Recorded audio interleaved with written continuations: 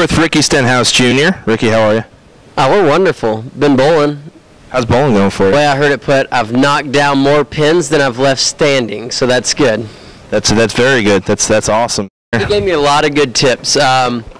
So when there's all the pins up, I know where I need to stand, but I had a problem when there was only a few, so he told me which boards to go. He gave me this whole book, bowling tips, so I think I should be good next time we come back.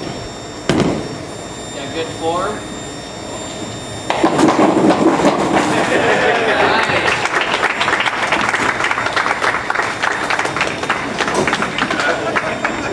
So you're going to study that before the GoBowling.com 400.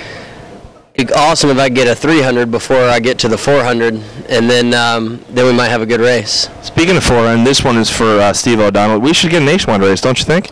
Yeah, GoBowling.com 300 sounds good. I would race it.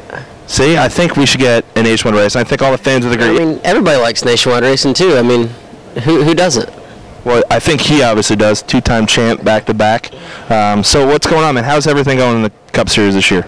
It could be going a lot better. I have learned this year that just because you run good in that nationwide car doesn't mean you're going to run good in the Sprint Cup cars. So we've struggled a little bit. You know, we've been consistent, but we need to get consistently a little bit better. So we're looking forward to getting back to Pocono on August 4th and seeing what we can do.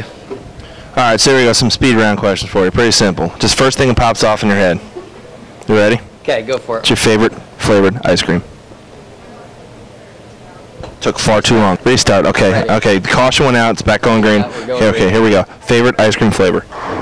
Banana. Okay. Favorite type of chewing gum? Watermelon. What's the craziest thing you ever signed for a fan? A forehead. Like a baby's forehead or just a forehead? No, it wasn't a baby, so it was a guy's forehead. Any crazy ticket stories that you've talked your way out of? Well, having Danica ride with me, I've gotten out of a couple. So, is that a perk? It is. We were in Texas and coming back to the racetrack, and I got pulled over in a construction zone. So, literally, I turned her light on the other side, and it worked. My dad was so mad.